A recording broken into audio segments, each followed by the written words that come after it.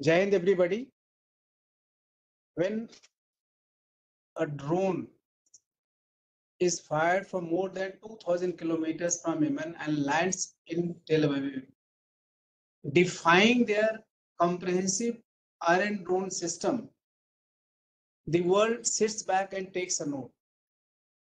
Same thing happens when Houthis fire such systems in Red Sea. You would have seen as to how close to 50-kilometer long line was seen outside Kyiv in the initial stages of battles of Russia and Ukraine about the tanks being lined up. But thereafter, nothing progressed. All of you who would have been monitoring Russian-Ukraine conflict in some way would have realized that even a country like Russia, who is the second largest defense equipment exporter and supplies to more than 85 countries in the world today, was not able to replenish these equipments in time. Even there, neither they were able to repair there in battlefield conditions, nor they were able to replenish it with the new items. They had to run around left, right, and center. They had to even depend on the countries to whom they had exported their equipment earlier, with some bit out of that, besides coordinating with China, North Korea, and others for multifarious activities. So as we see the world today, besides the strategical, operational, and tactical thoughts, equipment plays the most important part in deciding the outcome of a battle. And therefore, its maintenance, repair, and overall is very, very critical. It assumes much more importance in Indian conditions when we are transiting from the bulk import equipment model to indigenous models slowly and steadily. We also have our borders as far as China is concerned in high altitude areas or mountainous areas, and even the J&K portion of Pakistan is in mountainous region, which enhances the challenge. But then everything is not that bad. Technology has become a great savior, provided we are able to leverage the technology for enhancing our capability for credible MRO. We couldn't have got a better speaker than General Aggarwal, who has been the ex-DG AME and is a subject matter expert on this particular field, who will take us through as to how, through technology infusion, we can address the challenges being faced by the MRO. Before I request Aggarwal to speak, I'll request my colleague KJ Singh to introduce the speaker, and then we will listen to General Aggarwal. Good morning, ladies and gentlemen. It is my privilege to introduce today's esteemed speaker, Lieutenant General K.K. Aggarwal, AVSM, SM, VSM, retired. He was commissioned into Corps of EME in December 1979. General Aggarwal has made a remarkable career spanning nearly 4 decades. He holds an M.Tech in electronic engineering from prestigious IIT Kharagpur. And he's an alumni of both Defense Services Staff College and College of Defense Management. During his distinct career, General Aggarwal has been instrumental in shaping the field of engineering support, as he has formulated, test-bedded, and institutionalized concept of engineering support in the operational domain of the complete gamut of weapon system and equipment for various formation and unit, which has been approved and published in the GS template. Among his many leadership roles, he served as technical advisor to Government of Mauritius, and he also played a pivotal role as chairman to Army Pay Commission Cell during 7th Pay Commission. Besides his military achievement, General Aggarwal has a keen interest in MRO, emerging technology, indigenization, defense manufacturing, and finance. His unwavering dedication and commitment to excellence are hallmark of his career, culminating in his retirement as a Director General EME after an extraordinary 39 and a half years of service in 2019. Today, we are indeed fortunate to have General Aggarwal as his invaluable insight into critical topic of MRO. His wealth of experience and deep understanding of the subject will undoubtedly provide us with a unique and enriching perspective. Jai Hind, viewers. First, I would like to thank General Ashok, the Director, Center for Joint Warfare Studies, for having invited me to deliver this talk, and also Colonel KJ for having spoken kind words about me. I represent the MRO forum here, which is ably spearheaded by General Matharu. And of course, in the next 45 minutes or so, I will try and decipher this topic of reimagining MRO for defense realistically, leveraging technology.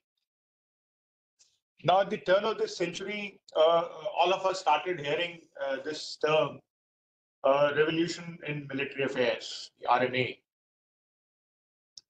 And over the last 2 decades, militaries the world over have been swept by this revolution in military affairs, which is predicated on rapid advances in technology, which in turn have altered the doctrines and tactics of warfighting. Now, this RMA has gained further stimulus with the Russia-Ukraine war, now more than 2.5 years old.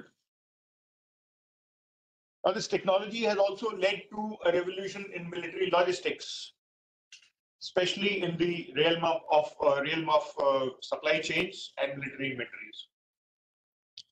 However, what has not happened is the MRO domain, that by and large has remained untouched for the last 2 decades or decades, whatever you call, except for repeated rounds of manpower optimization for improving the teeth-to-tail ratio.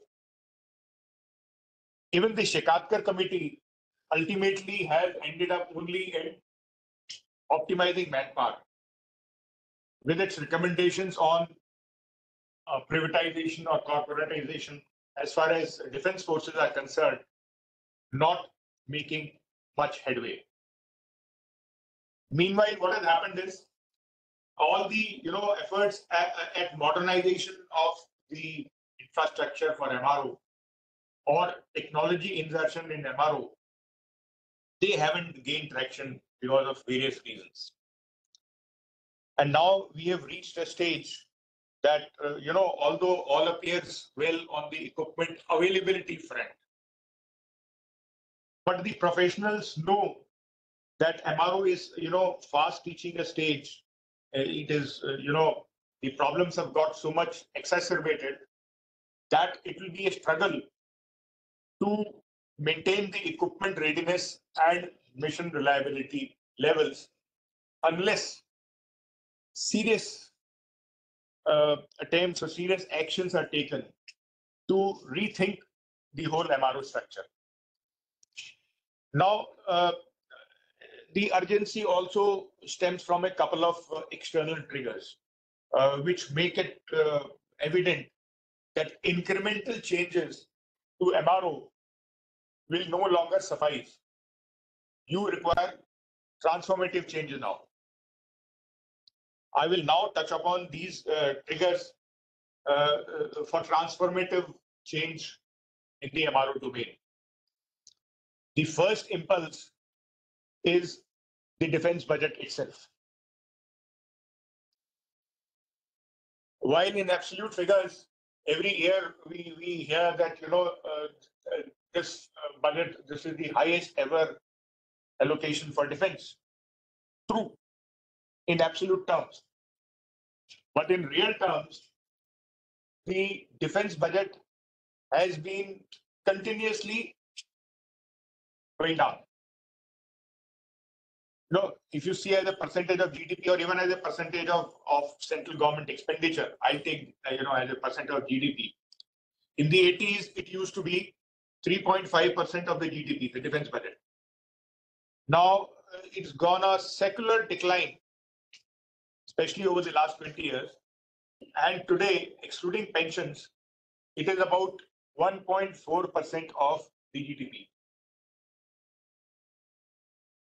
So from 3.5, you come to 1.4, which is about the lowest level since the China war in 1962. To put things in perspective, globally, the global defense expenditure is approximately 2.3% of the global GDP. We are at 1.4%. There are 31 NATO countries. Out of them, 11 of them spend more than 2% of the GDP on defense. So purely from this perspective, purely from these figures, it appears that if you spend 1.4%, we must be having a very peaceful borders, no problems with the neighborhood. You can afford to spend 1.4%. But is that the case? Now coming to the absolute figures, having seen the GDP, percentage of GDP, and coming to the absolute figures. In the year 2023-24, the defense budget increased by 1.5% over the RE figures of the earlier financial year, 1.5%. This budget, this financial year, it is 6.22 lakh crore defense budget. And vis-a-vis the last year, it is increased by 4.79%. Interim and financial budget this year, there are hardly any differences. It is the same. Coming to the, of this budget, the revenue budget is 2.82 lakh crore, vis-a-vis 2.7 lakh crore last year, which means an increase of 4.4%. Now, if you see that the annual, the inflation itself contributes to about 10%. So as long as any increase is less than 10%, the actual real value is decreasing. The revenue budget, if you consider that pay budget, pay budget is inelastic because the salaries have to go up by the, order of inflation, approximately 10% in a year. So out of the revenue budget, the salary budget has gone up by 10%. So what has happened is the budget available for sustenance and operational readiness has got actually in real terms, in actual figures also, the availability is reduced with respect to the last year. So if the budget for spares, upgradation, operational readiness keeps reducing in actual terms every year, then how do you meet the challenges? With the inventory every year going up, you are maintaining legacy equipment, you're maintaining current equipment, you're acquiring new equipment. The inventory is all the time going up, but the funds available are going down. So meet the challenge. Now I come to another challenge, which is in a different domain. I'll talk of the Agnipath scheme. I will not talk of the pros and cons of the Agnipath scheme. I'll only talk of how it impacts the MRO. Okay. The Agnipath scheme was introduced in June 2022, more than 2 years back. Before that, we had a manpower recruitment ban because of COVID. Pre-COVID, I've taken the figures from an authoritative source, which said that the total pre-services, the recruits under training were 74,575. So that year intake was 74,575 people into the army as per the earlier recruitment system. Now, what do we have in Agnipath? You are getting annually 92,000 people. So you say, okay, 92,000 versus 74,000 increase. Actually, not so. It is increased only for the first 4 years. When there are no exits, only 94,000 coming. But after the first 4 years, when out of these 92,000, only 23,000 people are retained. So after fourth year, the manpower will start reducing every year.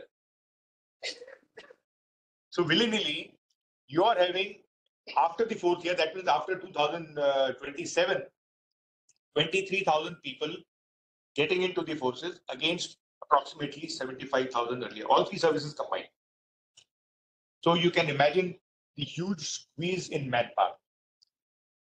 Now, when I speak of this, a couple of months back, I was in another think tank in a gathering like this, where there were civilian experts, civilian intelligentsia, and of course, the senior veterans from the three forces also. So inevitably, people will say, okay, no problem. The scheme will be tweaked. Your 92,000 can be increased anytime. Or there are three variables, that 4 years can be increased to 6 years. Problem will get solved. Or 25% retention can be increased to 50%.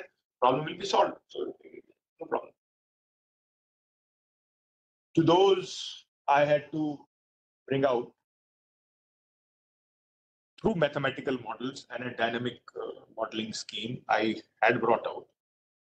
The moment you increase 25% to, let's say, 40% or 50%, or you increase 4 years to 6 years, or you increase 92,000 to, let's say, 1.2 lakh or 1.5 lakh, your pay and pension merit increases from the present levels.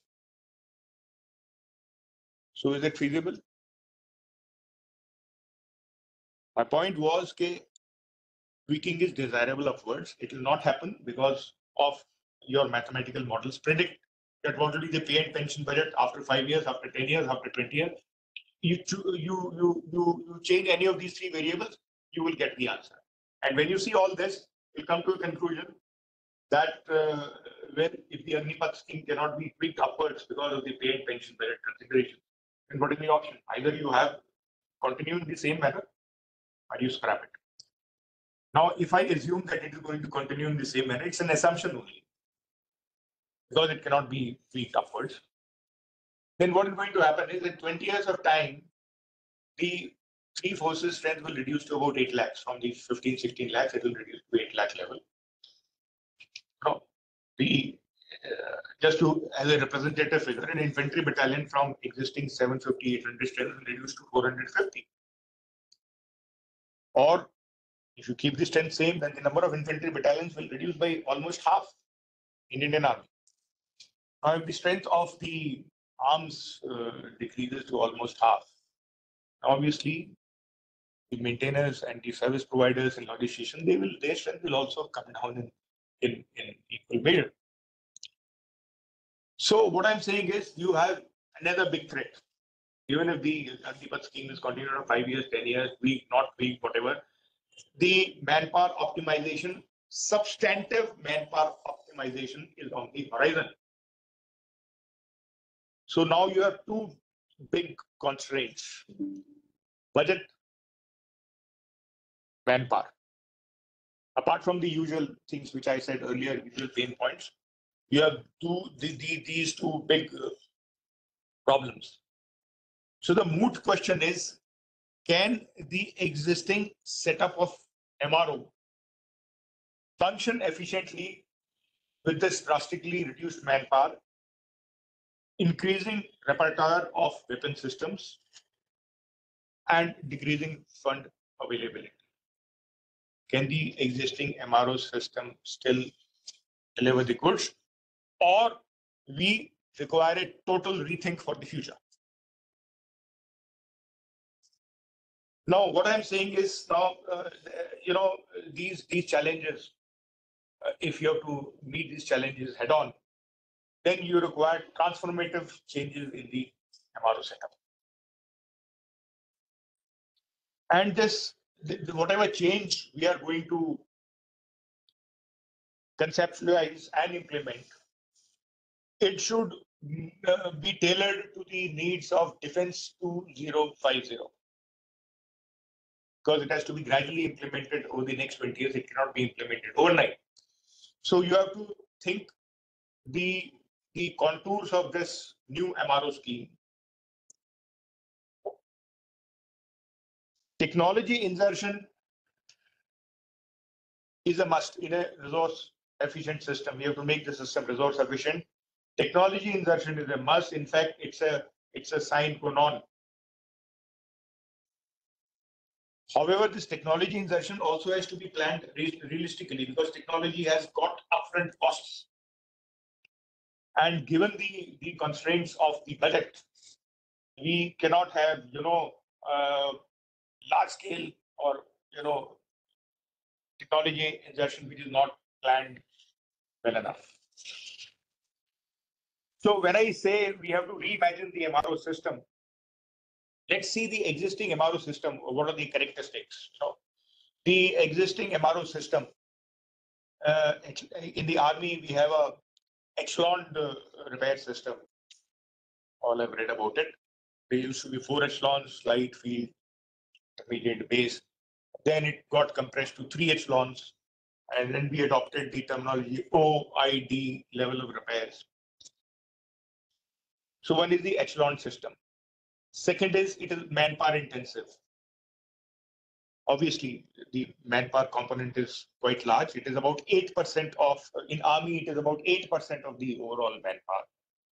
So of course, the manpower intensive. There is very limited automation. There is no central MRO network. There are only local level, some automation done. And there is very limited automation to say. Modernization has suffered because of various reasons, various committees coming up, and the modernization keeps getting, postponed further. Very little modernization. There is inadequate overall capability of national capability. I'm talking of inadequate overall capability of warlike systems, weapon system, equipment, and there is perennial shortages of the requisite spares, assemblies, modules, particularly those which are of foreign origin. Now, we spoke of the fresh constraints, defense budget and the manpower constraints. So with this, if you apply the theory of constraints, you will come to the conclusion that the incremental changes will no longer suffice. We have to come with something new, transformative. Think the whole gamut of the MRO setup, have a fresh look altogether. So accordingly, I have thought of 10 tenets or 10 props of the new system around which the system can be rebuilt. First is the separate tri-services MRO computer network. We all agree that automation is the key. Automation is the key whenever we have to do more with less. That means higher efficiency with lower manpower. Automation is the answer. So we require a pan-India tri-services MRO network, which should form the backbone of the new MRO system. Now, why I'm saying tri-services, in any case, we are talking, we have joint venture, we are talking of theater commands and all that. So inevitable is that we have a tri-services MRO network, which will assist in pooling skills, technical infrastructure, capacities for overall or recapitalization of equipment, especially for equipment which is used by more than one service. Let's say helicopters, small arms, air defense equipment, communication equipment, which are common, a lot of commonality in the 3 services. At least for these 3 services, we must have a common infrastructure, and the MRO pan-India tri-services MRO network, which can be suitably segmented either equipment-wise, or you can even segment it formation unit-wise, and that forms the basic building block of the new MRO system. My second point is having a warlike equipment-centric system. Focus should be on warlike equipment. We can eliminate the civil and use equipment, especially like, vehicles that can be handled separately, or our existing civilian infrastructure is also quite good enough. Let's focus on the warlike equipment, on weapon systems, on platforms. And this system I propose is each weapon system or platform will have a designated operator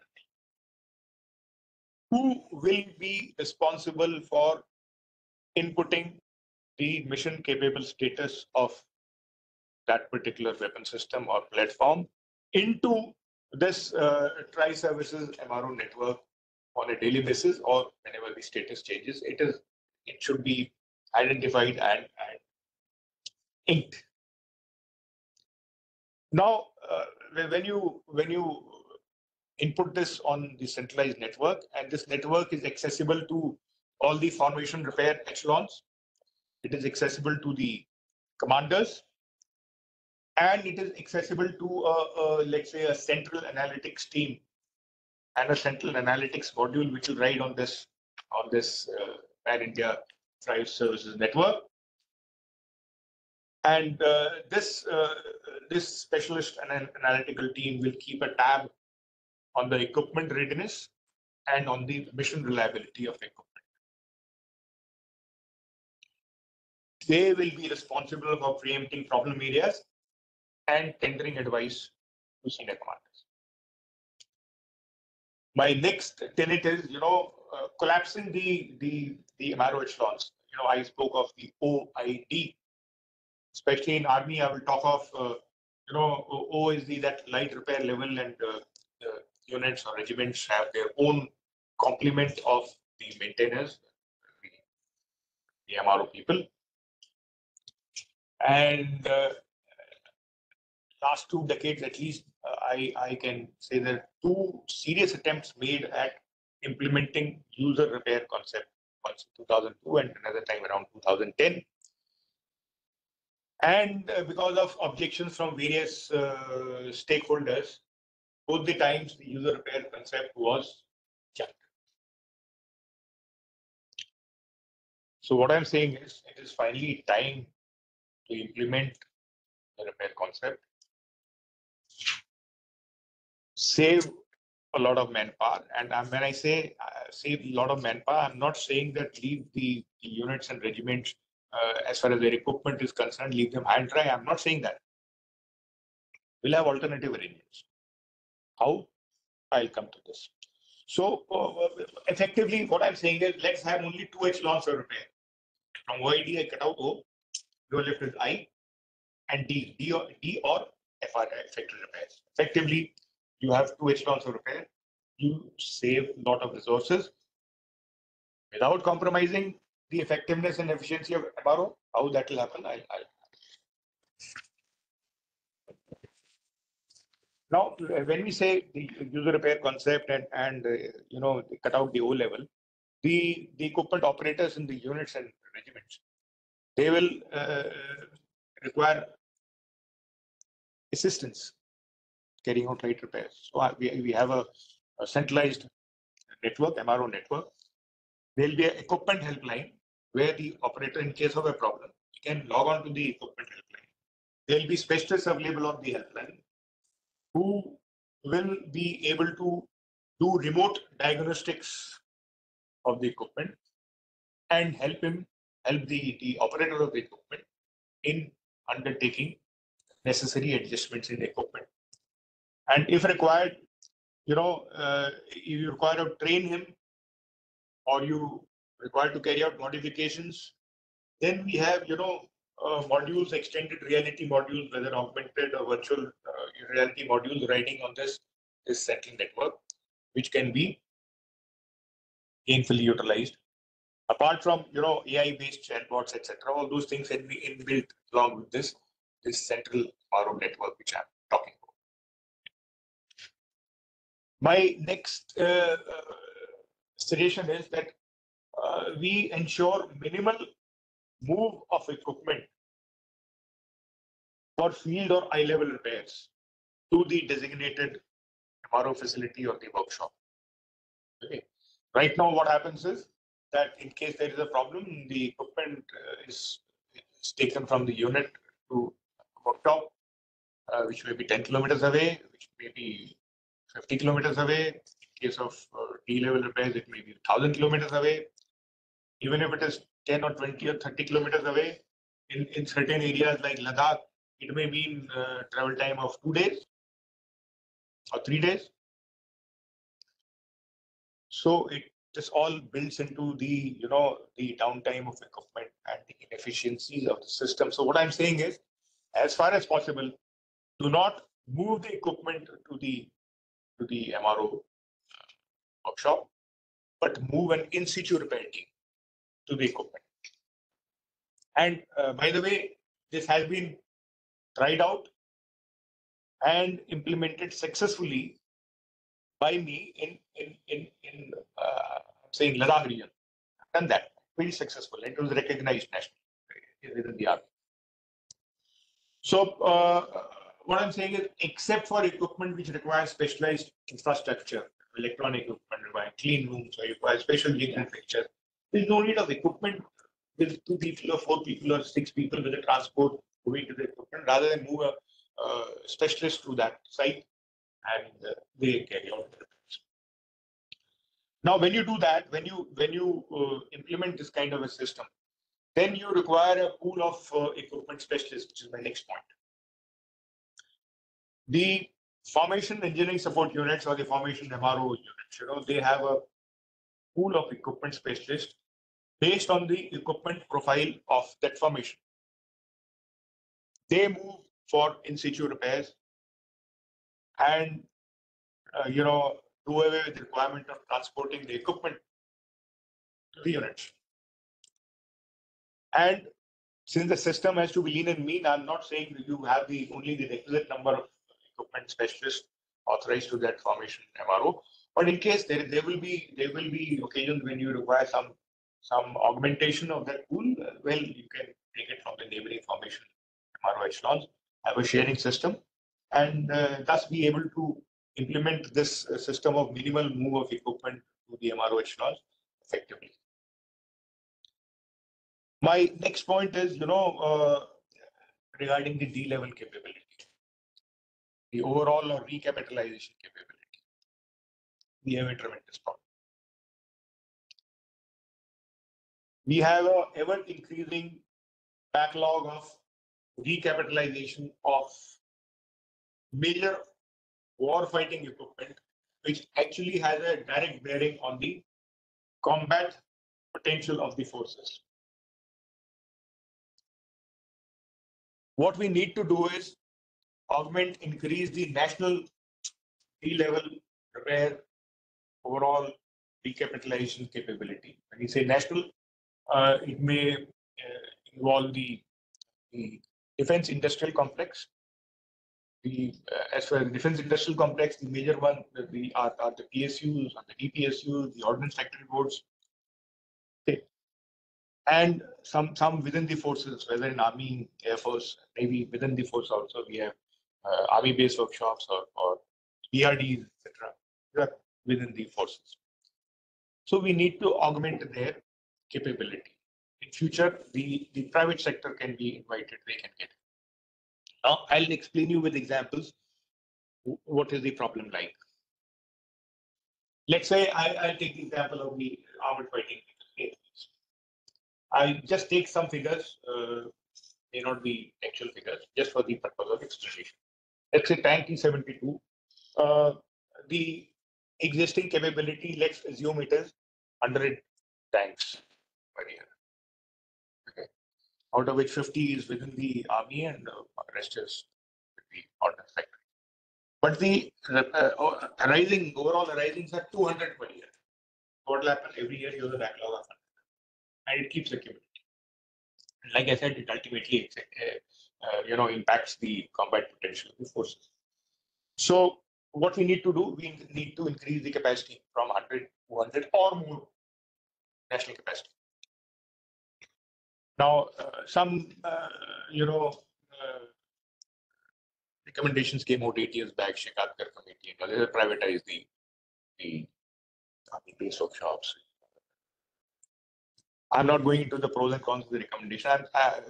Where the policy, there were a lot of policy problems, but I'll skip that. I'll only bring out the conceptual flaws in the whole thing. Let's say I give you example of tanks. We have inbuilt, within the forces capacity of 50 tanks. Now how is the 50 arrived at? It is arrived at by the technical infrastructure. You have tank based, let's say 30 or 40 tank based. You have technical infrastructure for overall of rotables, requires space, requires manpower. You have trained manpower. Then you have time, that is sacrosanct based on the TOT or the MTOT, the OEM, the Russians have said, okay, overall will take, let's say, take 30 weeks, not reduce below 30 weeks unless you compromise with the quality. So it's a 30 weeks fixed. We have only 50 tanks and we have spares and this thing. So capacity maximum is 50.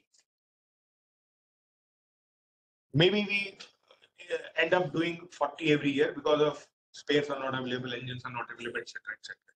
Now, when you bring private sector, you say you operate this plant, his capacity is also 50. Maybe with his, assuming he's got higher efficiency, he may increase 40 to 50. But what happens to the national backlog? Nothing is being 100 remains 100. Every year the backlog is increasing. So you have not tackled the root of the. And the way out has to be, you invite private sector to establish greenfield projects. Okay, engine overall. You require 200 engines of tank T-72s to be overall. We do not have capacity. Our existing defense industrial complex does not have capacity. Please establish a new greenfield facility. You go ahead. And because private sector is quite nimble in the fact that they can quickly enter into foreign collaborations, they can have the supply chains tied up. Unlike the government sector, these things take a lot of time. So if he successfully manages to establish a greenfield facility, it is cutting down your backlog. It is enhancing ultimately the combat potential of the force. This is not happening. You're trying to muddle up the existing system without increasing the national capacity. So that is the conceptual flaw I brought up. Then I gave an example of AFV. There are some low-hanging fruits also. Let's say Kolos Tatra trucks, something normal civilian use, easier. There are people doing overall of Kolos Tatra. I'm aware Air Force is getting it done. Probably sometime pilot basis got done. There's a huge backlog of overall of Kolos Tatra. We haven't tapped the private sector. There's a low-hanging fruit. No, we have not tapped the private sector. So that is what I'm saying. You have to enhance the E-level capacity of the repair recapitalization weapon system. There may be 30, 40 major equipment which require to immediately take. So that is where we have to think and we have to implement rather than doing whatever we have been doing. Next is, manufacture indigenization of spares and modules by private industry. It is very easily understood, of course, the ordnance factories are there. They have built an ecosystem. They have those private vendors. They are supplying. Their capacities are limited, still leading to the shortfall of these spares and modules. So we need to see how we can increase the capacity. I've been, in a different context, I've been recommending something like we have a make-to system for capital acquisition. Should have a make-3, I'm just calling it 3, make-3 system for the manufacture of these spares and modules and engines and assemblies, wherein it is make-3 system, akin to make-2 system is part of the DTL, is part of the revenue procurement procedures. And the private sector is facilitated, is handheld, so that if it manages to successfully create a capacity, let's say, an example of SGB, side gearboxes, somebody ties up some abroad somewhere, some tie up and starts producing SGB. We should order SGBs from him rather than importing it, or rather than suffering shortages and having our fleet out of action. So you have to facilitate the manufacture of these by the private sector. Next, I come to something which I spoke in passing: modernization of MRO infrastructure. Now, like I said, for various reasons, some committee, some recommendation, somewhere it comes up, and it becomes an excuse for further postponing the modernization of the MRO infrastructure. And of course, there is a resource crunch, and because of the resource crunch, uh, these things always are on lower priority, and they keep getting postponed. One 5-year plan to another 5-year plan, and so on and so forth. It never happens. Now, when this happens, there is no modernization. It has an adverse impact not only on the quantity of the output, but the quality of the output. So what I'm recommending, I'm saying modernization. I'm not saying, keeping the resource crunch in mind. I'm only recommending outcome-based modernization. I'm not even, let's say I just talking before coming to the director there, IoT-based sensors for predictive maintenance. I'm not even recommending that because they're prohibitively expensive, especially for our forces which have a pan-India presence and a huge inventory, not cost-effective. I'm saying outcome-based, cost-effective modernization. If you want an ERP system, maybe it can ride on the central that MRO network which I spoke of. So we have to identify where modernization is essential based on careful considerations. Next, and a very, very important facet is inventory support by logisticians. You must have all heard every year we hear shortage of spares, shortage of modules, shortage of that. Very near.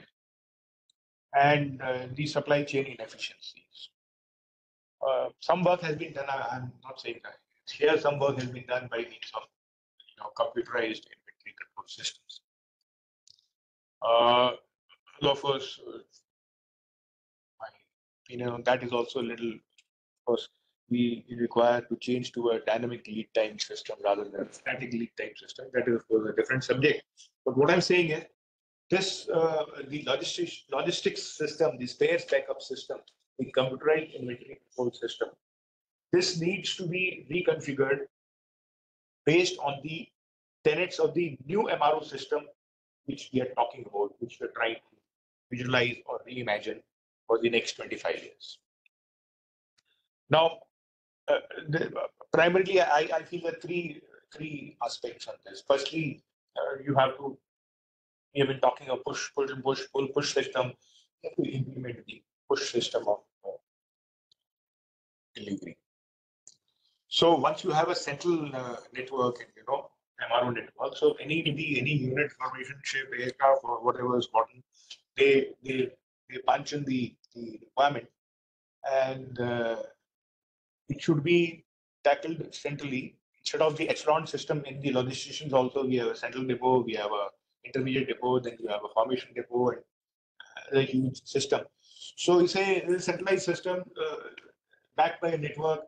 Anybody puts in a demand, wherever the item is available, it should be delivered directly. Push system, it should be directly delivered to that unit, ship, or the aircraft or squadron directly, let's say within 48 hours, using whatever means of transportation. You use private courier, you use your own agency for last mile connectivity. In future, you use drones or whatever you do. But you say, okay, my term of reference is a push model, a speed of delivery. I put it in 48 hours, it is there.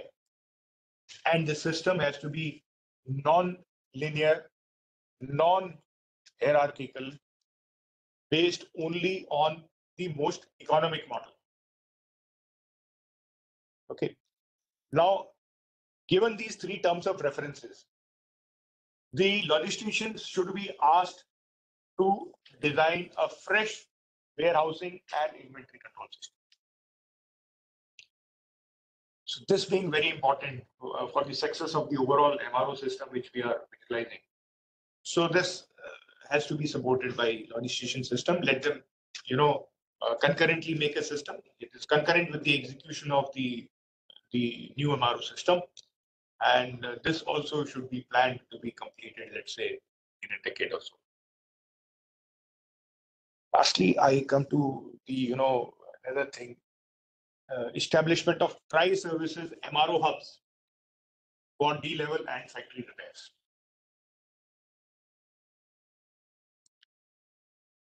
Now, for all major weapon systems and equipment where state-of-the-art proprietary technology is involved, the OEM is not willing to part with, and for this thing D-level or factory repairs, either we have to send the equipment back to the origin where the OEM belongs, or sometimes the MRO hubs are established here.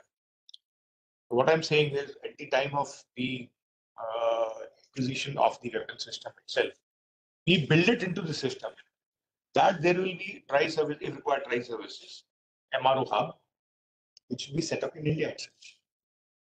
So that firstly you avoid the requirement of sending whether the equipment or its spares or modules abroad. Secondly, the tie-ups can be with the DPSU, HL, the BML, there are so many other. If required, the tie-ups can be with private industry. But let us have the MRO hubs established here for D-level repairs as a part of the process, as part of the system, as a compulsory part of the system. And the defense acquisition procedures should accordingly be amended.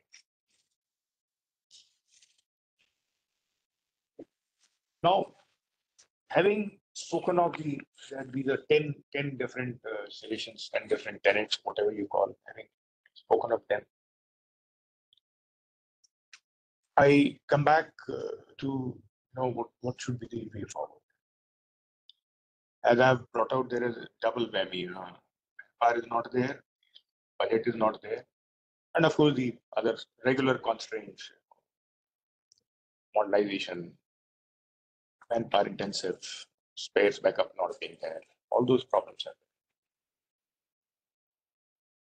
So what is happening is, even today, at least in the army, we are still stuck on equipment availability, which gives you a false sense of complacency.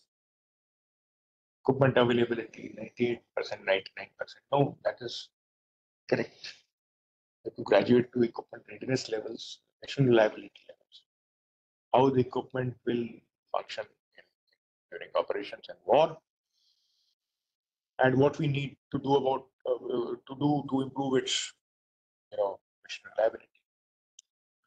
So the reimagined system has to be totally revamped up. So one of the tenets, and realistically, it has to be revamped in the twin constraints, budget and manpower. It has to be equipment centric, or like equipment centric.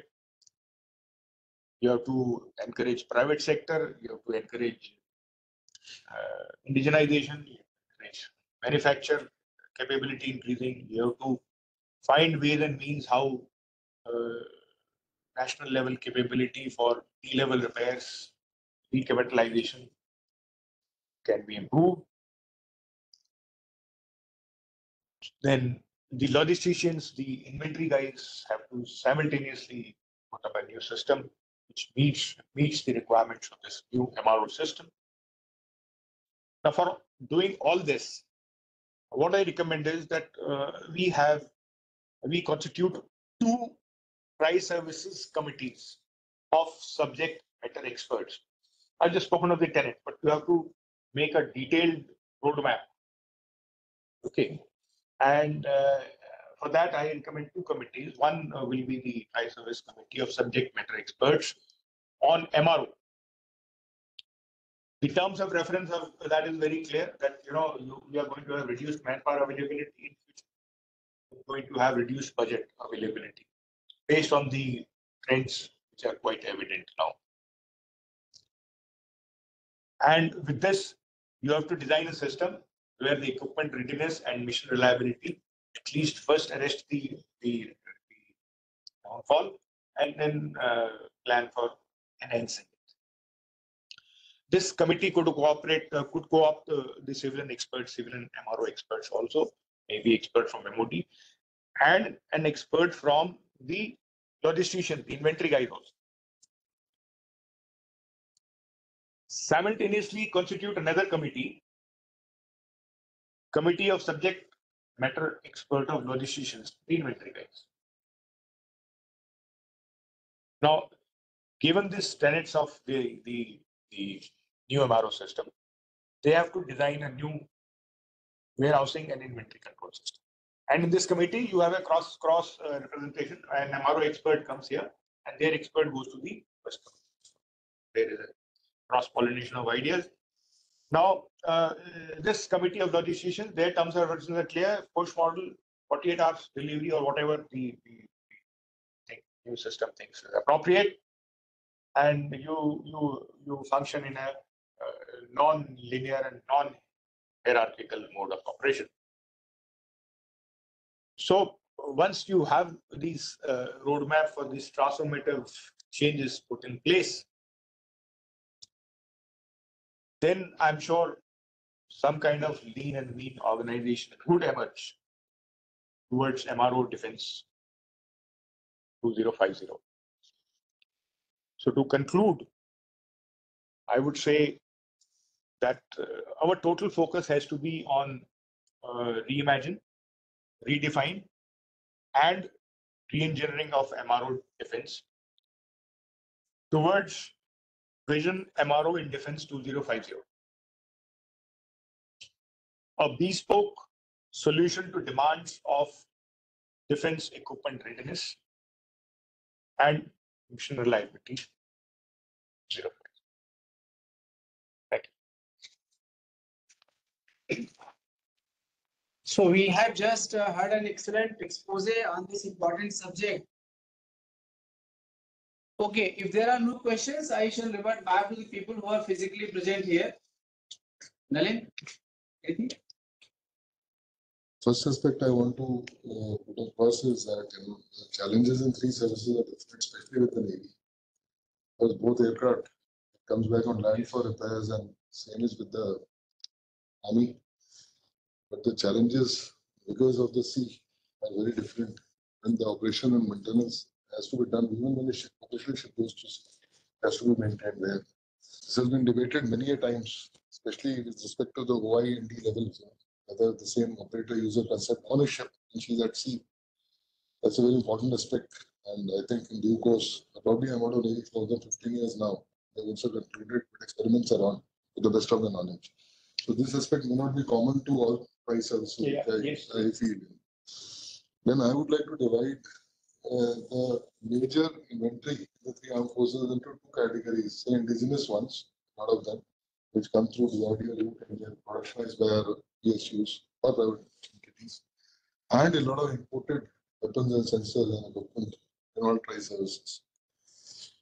So the commonality which you rightly brought out, I think it has to start with a very humble level that, what are the facilities? Say as an example, way back in 2002, when I was heading one of the state-of-the-art PCB repair centers in weapon control workshop, the best interaction was a visit by the DG, Board of Signals or DG EME and similar, their counterparts from Air Force, appreciate each other and go. But no formal mechanism which you brought out, a committee, starting with, let's take generic equipment, a lot of systems. A PCB is in a PCB. Many times, without knowing the form fit, maybe doing some function, there are many generic testers which are available, which with the minimum data we can try and get it going. In such cases, these are the things which can be used commonly if the database of each and every facility in all these services are known to a common person. Very complex PCBs repair, multi-rate PCBs, with combinational testers, we are going our way, Air Force is going its way, Army is going its way. But I doubt, I don't know again, not today, but if the BRDs or EME centers or naval dockyards have got any common requirement. So that is one thing which I think at least for the foreign equipment. And I have a slightly different take, sir, with regard to the indigenous equipment. That indigenous equipment, rather than with the budget shrinking, as you rightly brought out, and the manpower shrinking, slowly, I don't know, Navy is going there. All our dockyard are civilian personnel. I think the same with the EME also.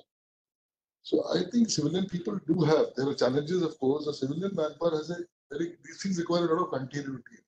Yes. Every 2-3 years, our technicians go away. Either retention After retirement, they should be available to us because wealth of experience is going away and they do require it. So this is an important part which we have to see. And rather than we doing everything ourselves, the person who has produced the equipment in India, give him the responsibility in the beginning itself. That is for the indigenous guy. I think it will be cost effective. Yes. Let it be BHEL or BML who has produced.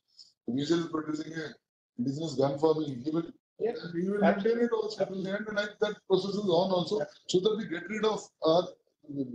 Another important aspect which we started was indigenous products. So all our ships are made in India. A big discussion used to take place many years before between COTS and middle grade.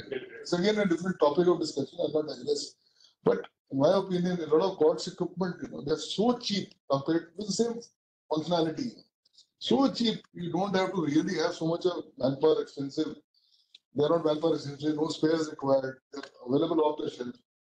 You can buy several number of systems. Say an ammunition off the shelf. Why do I need a new? It will cost me crores. I can get a few thousands on the market. Give me the same capability. I can replace the thing rather than getting into the maintenance aspects. And this interconnectivity, as CENJOWS has got, this is one of the most important criteria. Interoperability. Absolutely, things like ALH, NCA, which are common, only the naval level have slight difference. Certain systems require stabilization, sensors. So that a slight differences only. Like I needed a radar on a ship, big one. My boss asked me, can it go? Yes, sir, only stabilization is required. Nothing else. And we could modify it. So, very important aspect for, like we say, quality ships on time, the repairs on time. And OEMs have to be nurtured with the shrinking budgets and this to do their job. Collectively, all three services will achieve much more for all the common equipment and standardize. Last point is standardize the procedures for the systems. I will be surprised that in three services there could be a lot of commonality in systems of systems where we are doing everything in a separate way from the same company, from the same country. So that commonality has to be there, whatever we are doing. These are my small thoughts, and thank you so much. Thank you for the insight. You mentioned about redeveloping a logistic program or a logistic, how the logisticians work, a model completely. In today's world, when Amazon logistics deliver item in 24 hours, why can't we adapt or adopt what they follow? What is so great about it that we have to redevelop something rather than accepting whatever it is? I think we all have to accept that earlier it was the military who used to rule and the civil used to follow. Today it is vice versa, and we need to adapt to that thought process. Your comments on this? I did not mention Amazon and Flipkart and all that, but when I said maximum 48 hours, the idea was that only. If they can deliver, it can happen in defense forces also. For what we need to do is non-hierarchical, non-linear system of delivery. Right now I brought out from central depot, it will come some intermediate depot, from intermediate depot, it will come to some formation depot, then it will come. You can put demand only on formation depot, then it will get extracted to there, then it get extracted to there. That is why I said the logisticians have to design a new warehousing and inventory system. New warehousing. Have it.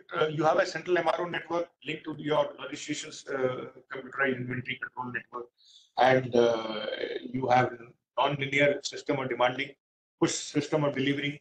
It gets delivered. Even you use private courier, you do whatever. If things are not of classified nature, you can use a private courier also, but deliver it in 48 hours.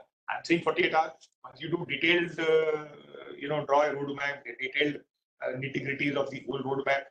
Instead of 48 hours, you might say 36 hours or 72 hours. But the intent is to do something what you've said without naming it. You have to design a new system. You can't have the existing system operating and you demand today it gets delivered to you 3 months later. We cannot survive it. The more challenge, in my opinion, is the availability of spare. Transportation, yes, that is a tackleable problem. Most of the things obsolescence, you don't have the spares available. That's very important. So that's why the private sector has to be encouraged.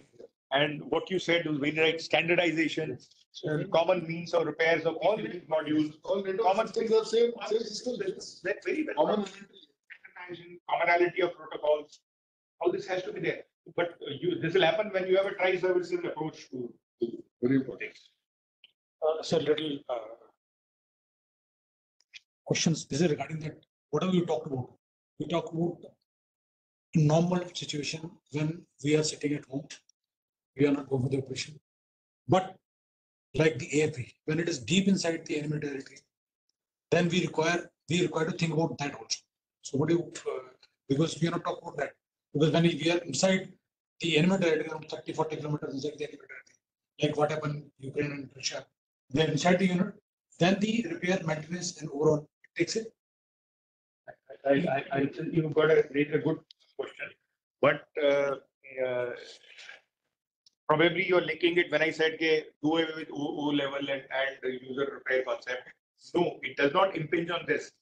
What example you gave, the mechanized forces, when they go for operations across the IP and into the deep territory, it is already inbuilt.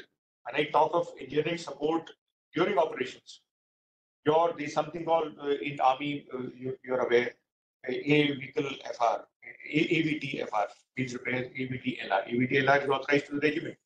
That will still remain there. There is a AVT FR field repair, equipped with the equipment specialists, equipped with spares, equipped with tools and test jigs.